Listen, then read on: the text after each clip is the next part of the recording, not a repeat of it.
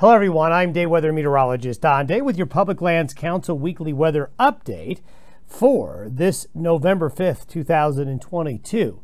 Brought to you by Ag Risk Advisors and WSR Insurance Services Incorporated. Well, the western United States certainly has had a change in the weather. Colder, wet conditions have moved in. We've gotten some rain where we really needed it, and more is coming. Perhaps the Pacific Northwest and California and parts of the Great Basin seeing the best precipitation in weeks, and there's more coming. But it is going to come at a little bit of a price, and that is some cold weather. The Pacific Northwest, most of the Intermountain West, the West Coast and the Great Basin states, and part of the Rockies, going to be cold and stormy. However, the silver lining is the precipitation that's coming with it, and a boost to the early season snowpack. It is going to cause some problems, though, for travelers. It is going to be a little bit stressful on young and weak livestock with some winter conditions at times. Significant mountain snows are going to fall. The most significant snows in the mountains of the season so far will fall over the next 7 days. And this will be really good news for the snowpack to get it off to a good start. It's been kind of lacking, but that's about ready to change. Do expect up and down temperatures and windy periods on the plains. A lot of the weather, the most stormy weather, is going to be found west of the Continental Divide to the west coast. That's where it's going to be the coldest, the wettest, and the most unsettled. East of the Continental Divide, we're going to have warm periods, cold periods, and in between, it's going to be windy. Precipitation east of the Continental Divide will be much lighter. We're still struggling to get good moisture east of the divide. We've had a little, but it's going to be a mountain and west of the divide situation over the next week where the most active, wettest weather is going to be. In the last 7 days, you can see where some of that precipitation has hit the Pacific Northwest, the Sierras of California there, then into the Great Basin, and then you can see the higher mountain areas over the last 7 days getting into some snow.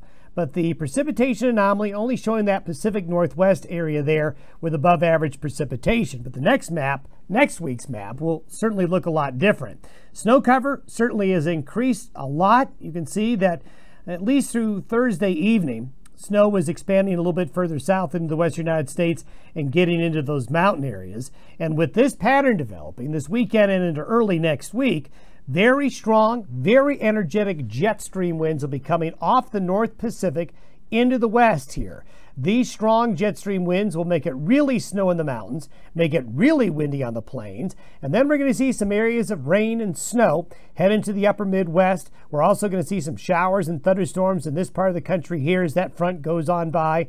But what we have developing here is a lot of cold air in Canada and a real opportunity that we are going to be looking at some changing weather conditions coming during that time frame. This is the precipitation through this upcoming weekend. And you can see the heavy moisture into western Washington and Oregon, northern California.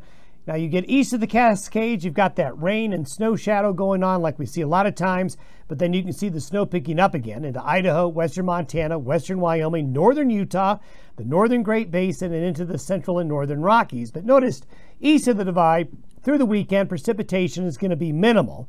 That's mainly due to Chinook conditions, bringing a windy, warmer pattern our way.